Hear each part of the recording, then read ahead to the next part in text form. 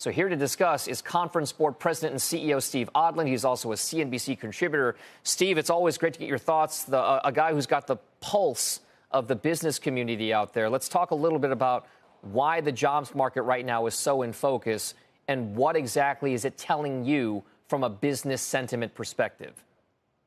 Yeah, thanks, Tom. You know, the Conference Board is projecting that the U.S. will have a recession this year. We're saying it's going to be relatively mild and brief, but it should occur sometime between now and the end of the calendar year.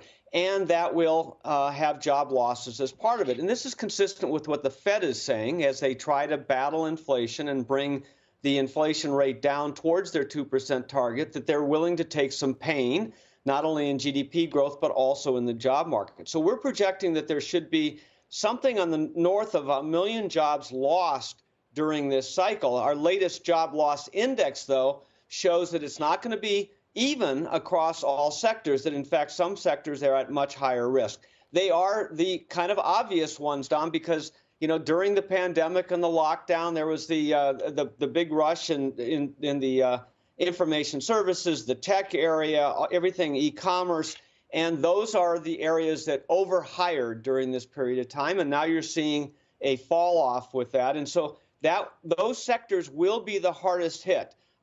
Following that will be warehousing and transportation, those areas that follow on from that same trend, but also construction, repair, and some personal services. Construction, because as the recession kicks in here, construction should come down. The places where you're not going to see layoffs are in the health and social service area, which healthcare is booming for all the reasons we know, aging market and so forth. And then the lowest risk is in the federal government, private educational services and so forth, which are very stable kinds of sectors. Steve, you've been a CEO in a prior life as well for a private sector business, not just here at the Conference Board.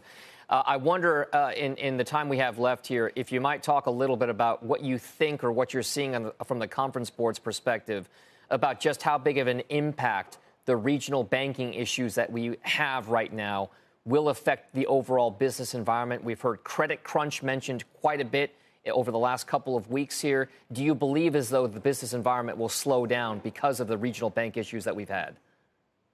Well, the short answer is yes.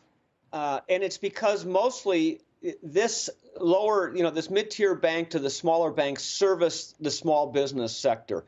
And that's where we have the most worries, Dom. It's not the large businesses who are suffering lack of access to capital. But, small businesses run their companies based on loans or lines of credit from these regional banks. They use their own credit cards. As cost of debt goes up, the cost of credit cards goes up, the cost of borrowing goes up, but also the liquidity comes down as these banks have to replenish their balance sheets. That liquidity comes out of the marketplace. And, you saw this in 2008 and 2009. All throughout the sector where liquidity went to the banks. And that was the right thing to do. But the banks then didn't provide that liquidity back out into the marketplace. And you saw hundreds of bankruptcies. That's the risk today. So I think the Fed gets it. The Treasury is getting it. They're flooding the markets with liquidity. They're backstopping everything. I think they've done a good job of cutting the panic and so forth. But there are these ripple effects as banks become more conservative with their balance sheets. So our recommendation to CEOs is every CEO should be getting more conservative as well. You've got to have cash on hand. You've got to have lines of credit. You've got to have backstops. You've got to make sure that in the worst case, you've got enough to get through whatever's coming here. All right. Steve Odland with the case there for CEOs. Thank you very much, sir. Have a nice weekend. We'll see you soon. Thank you, Tom.